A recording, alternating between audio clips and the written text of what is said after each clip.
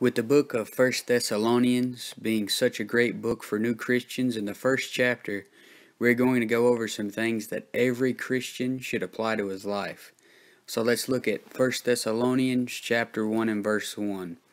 It says, Paul and Silvanus and Timotheus, unto the church of the Thessalonians, which is in God the Father, and in the Lord Jesus Christ, grace be unto you and peace from God our Father and the Lord Jesus Christ. The first thing I'd like to point out is, don't be a lone ranger. The Apostle Paul had friends in the ministry.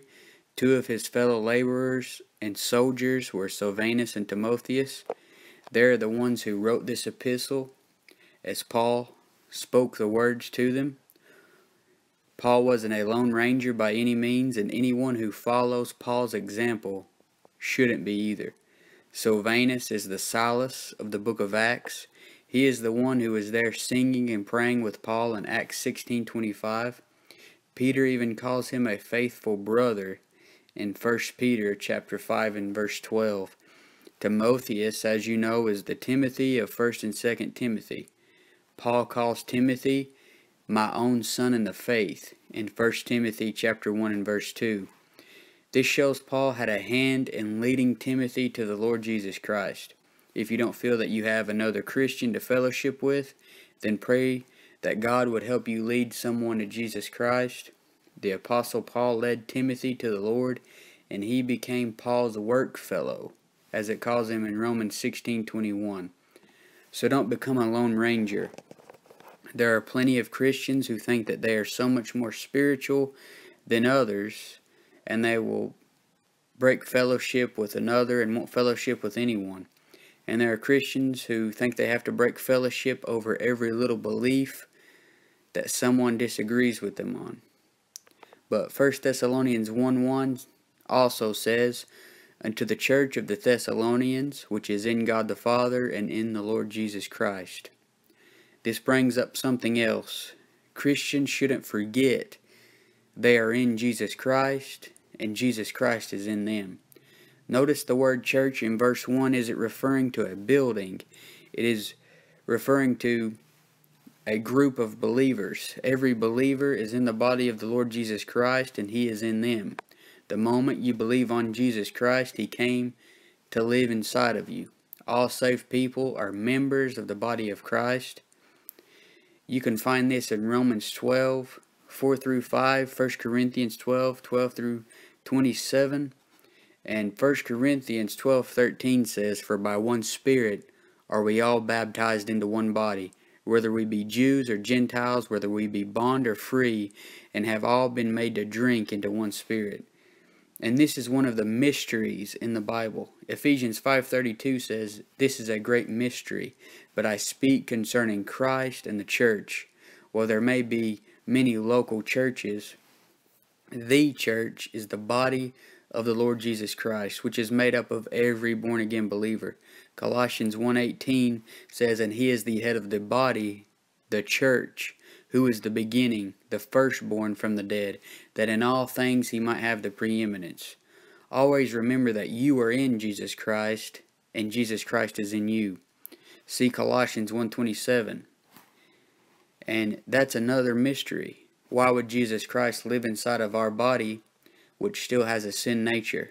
That's a mystery. Remembering this fact will help you in your daily walk where you try to please God. So remember, the body is the temple of the Holy Ghost, which is in you. Read 1 Corinthians 6:19 to see more about that. Wherever you go, you take Jesus Christ with you. 1 Thessalonians 1:1 also says, grace be unto you and peace from God our Father and the Lord Jesus Christ. The grace in this verse is referring to a daily growth in grace. Daily growth in grace comes from reading the Word of God. See Jeremiah 36:8, 1 Timothy 4:13, Job 23:12, Isaiah 34:16. And it also comes from marking His words. It talks about that in Jeremiah 23:18.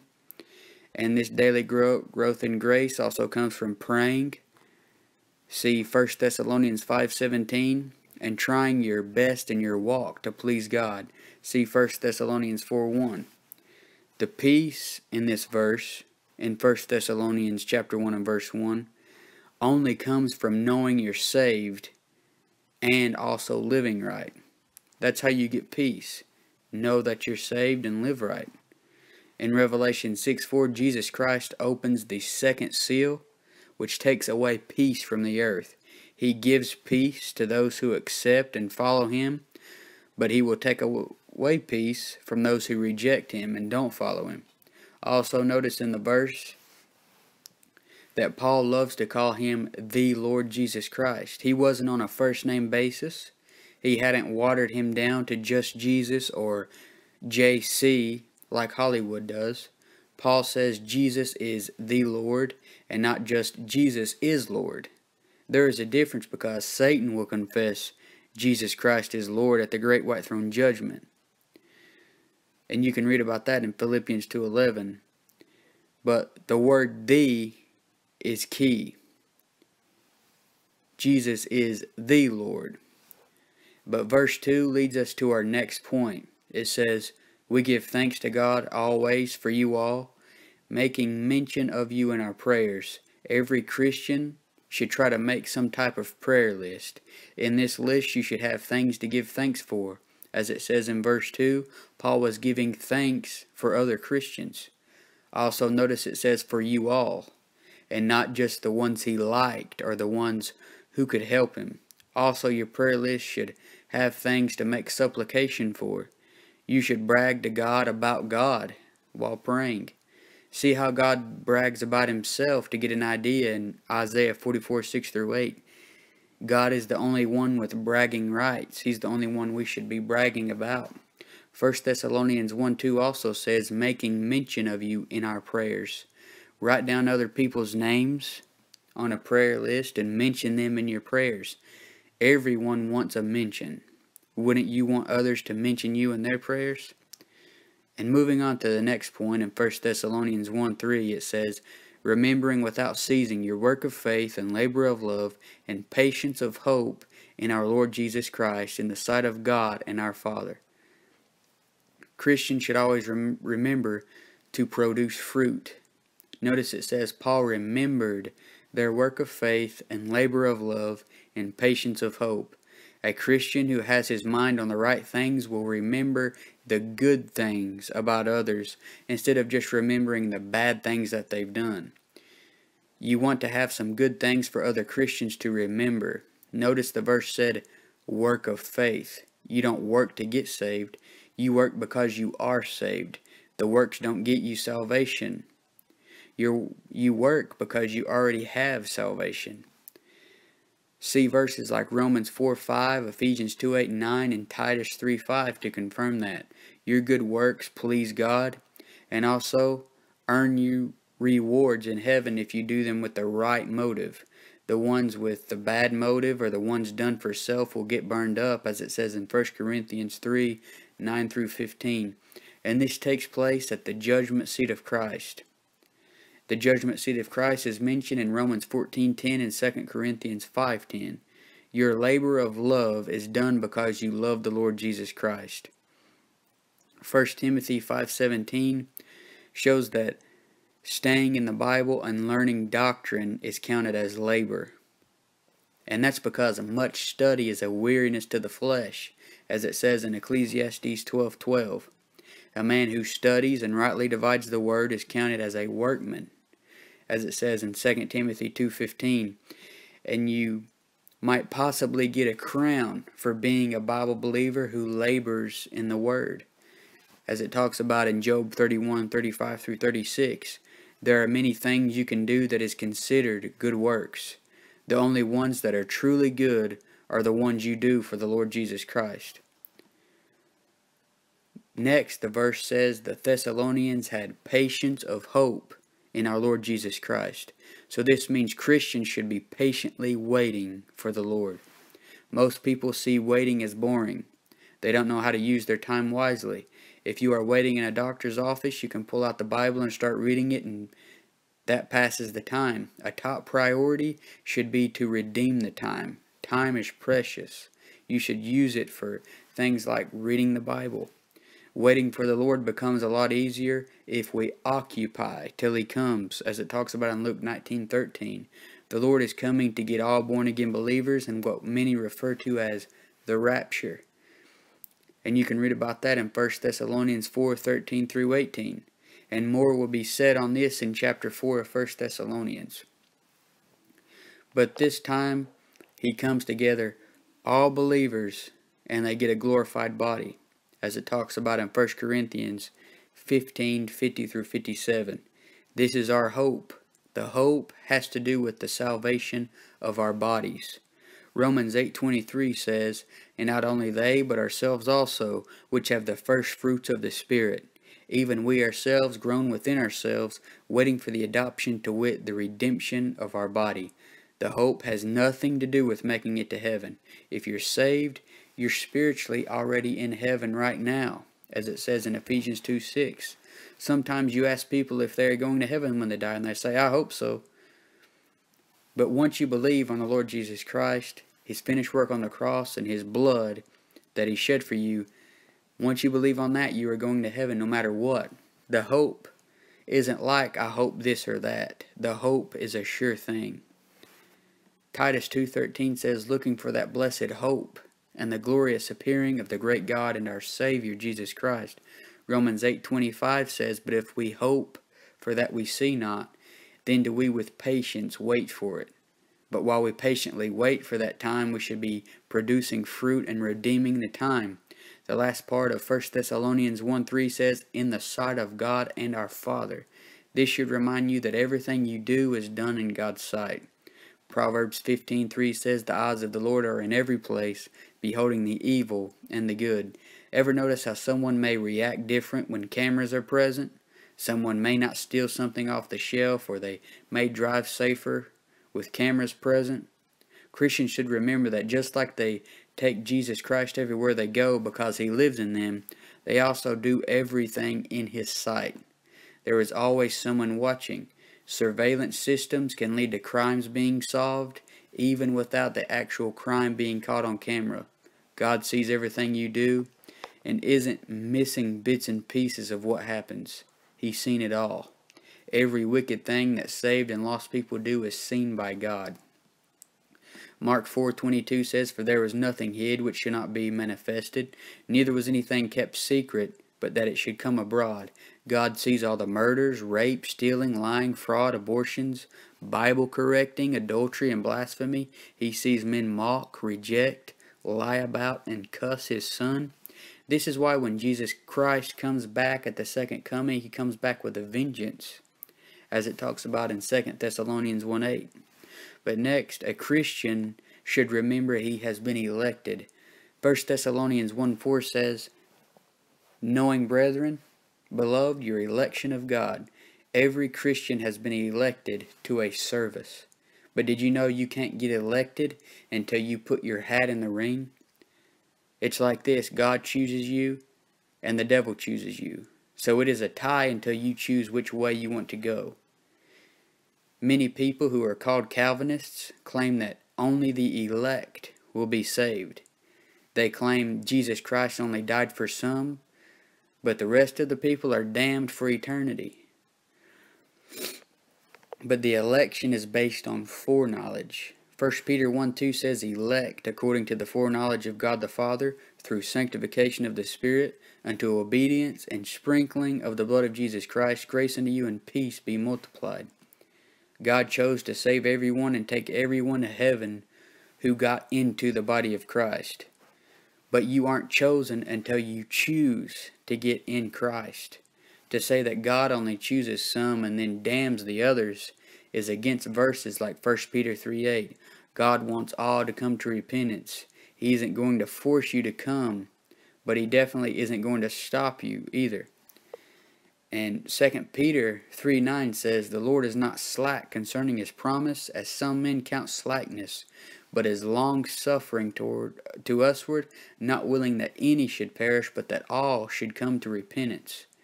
There is more than one elect in the Bible. The elect is someone who is chosen to a service. And you can read about this in Isaiah 44:1. And then Isaiah 42 and verse 1 says, mine elect, and it is referring to the Lord Jesus Christ. Isaiah 45:4 calls Israel the elect. And here in 1 Thessalonians 1:4, the church is referred to as the elect. You have to rightly divide to figure out who the elect is when it comes up in Scripture. I can't just come to 1 Thessalonians 1:4 and say the elect is Israel, because it calls them elect in Isaiah 45:4. And just like I can't go to Matthew 24:31 and say the elect of that verse is the church, just because it calls them elect in 1 Thessalonians 1:4. You have to rightly divide and figure out which elect the verse is referring to when it comes up in Scripture. Doing this, and you won't be led into false doctrine. You won't be saying that the elect in Matthew 24:31 is the church, and that the church is going through the great tribulation. And you won't be saying that in 1 Thessalonians 1:4 the elect is Israel or anything else. You have to rightly divide when you approach the Scripture.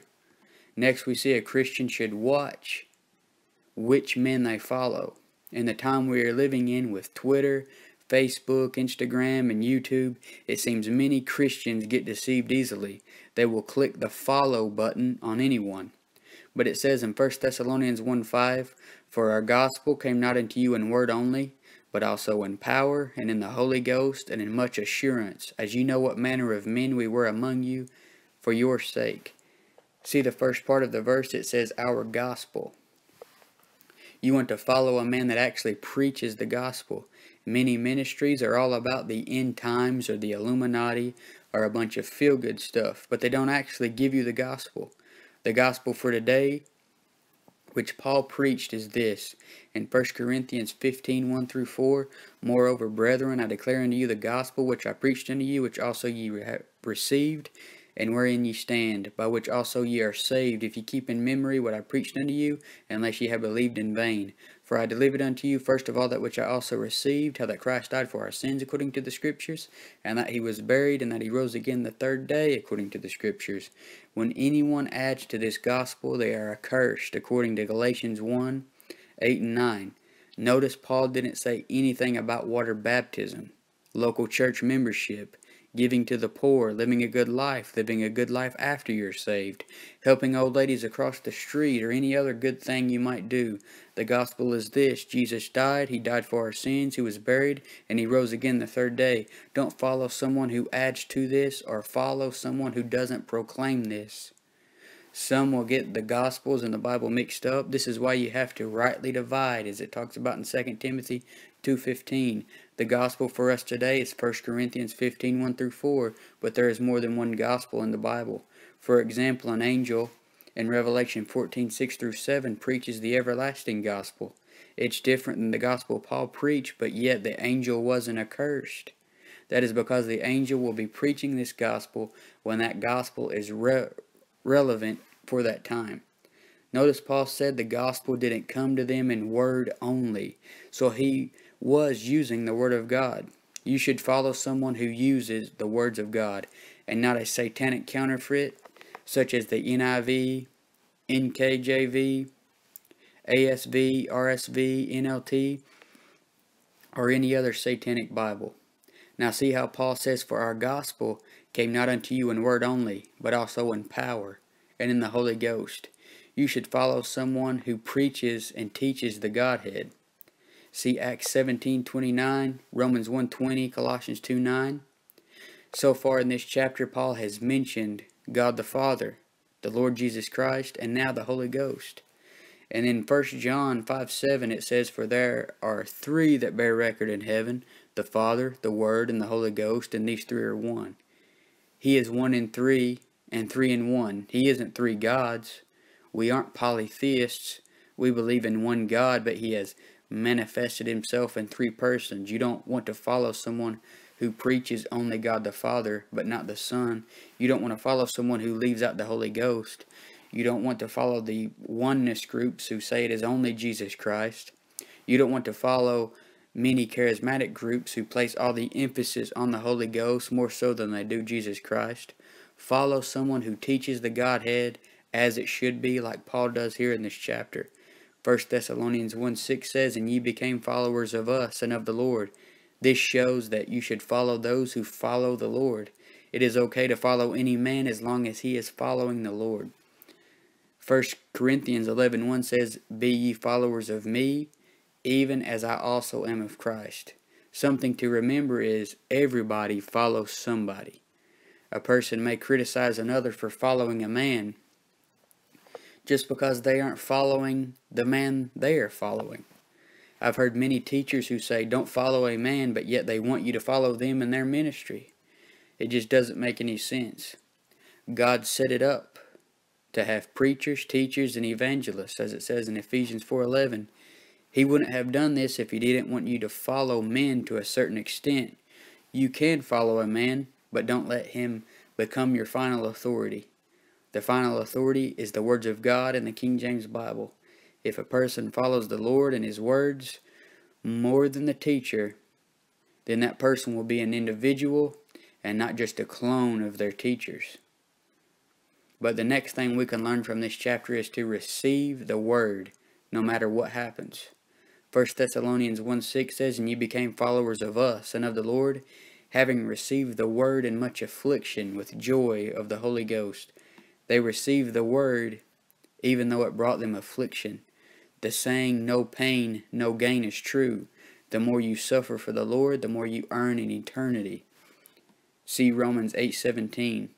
And 2 Timothy 2:12 says, "If we suffer, we shall also reign with him. If we deny him, he also will deny us." Most people won't receive the words, even in the comfort of their own home. If they even read it, they will try to change the words to fit their belief. This is because man wants to be his own final authority. Since people don't receive the words, we have tons of false Bibles that are satanic counterfeits of the true words. Next, we see that we should be in samples to other believers. 1 Thessalonians 1:7 says, "So that you were in samples to all that believe in Macedonia and Achaia." An ensample is different from an example. A ensample is something you should follow exactly. We should live our life in a way that other believers could follow us exactly. And Paul did this in 2 Thessalonians 3:9. Just like doing sinful things in front of a lost person can lead that person away from Jesus Christ, the same is true for a saved person. You can lead another believer down the wrong path by not being a good ensample in front of them.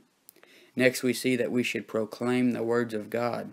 1 Thessalonians 1:8 says, "For from you sounded out the word of the Lord, not only in Macedonia and Achaia, but also in every place your faith to God were to spread abroad, so that we need not to speak anything." Hebrews 4:12 says, "The word of God is quick and powerful and sharper than any two-edged sword."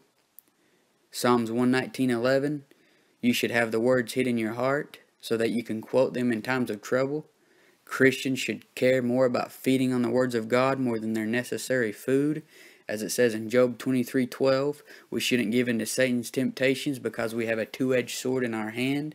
Psalms 149:6, the ones who can't sound out the word of the Lord are the ones who never seek out the book of the Lord and read it, as it talks about in Isaiah 34:16.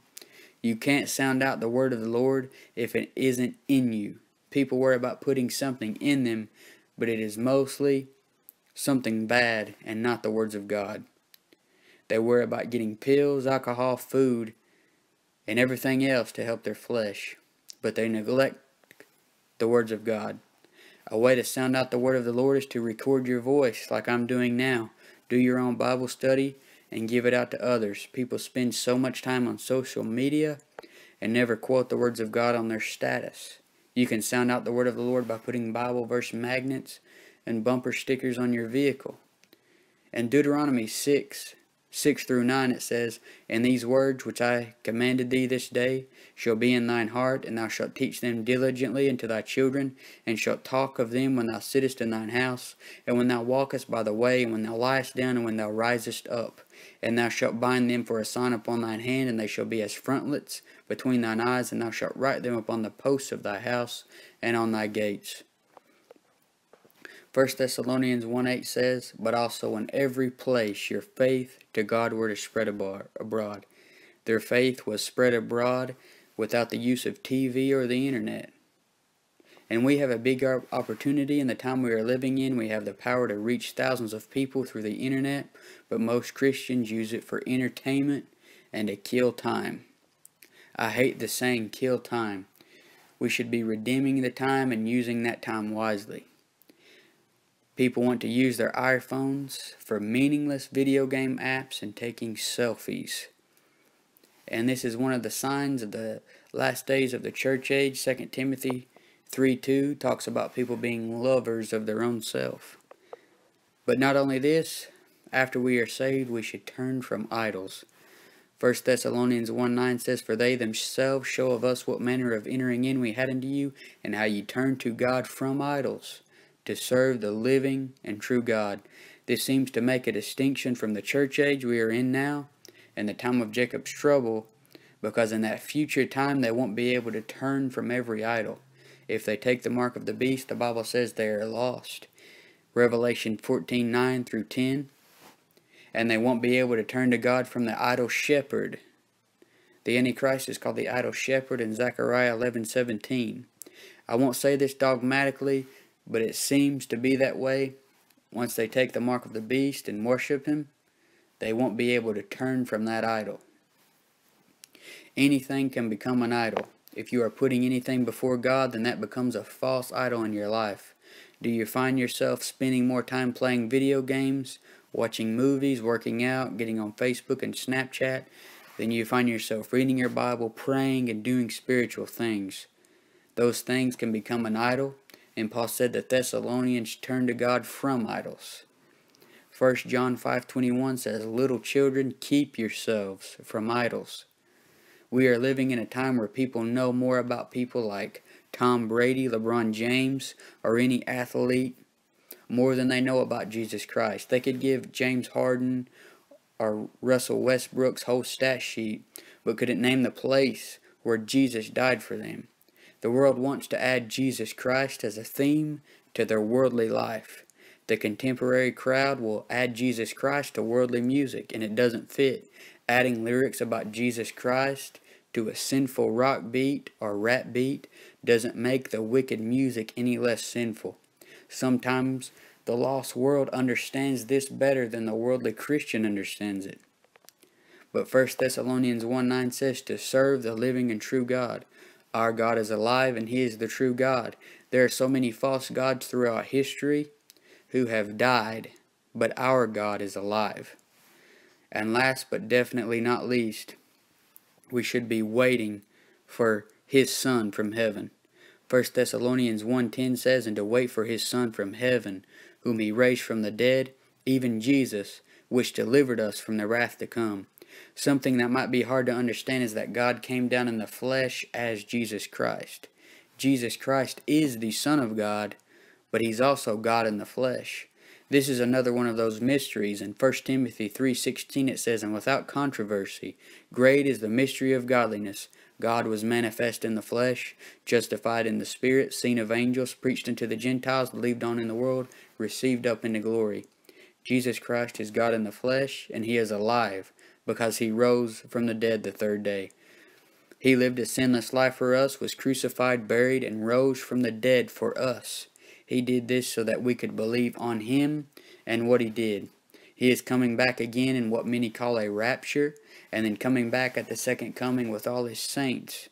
Read about this in 1 Thessalonians 3:13 and Jude 1:14.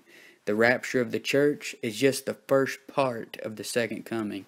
As believers, we should be waiting patiently for this to take place. This is why Paul says to wait for His Son from heaven in verse 10.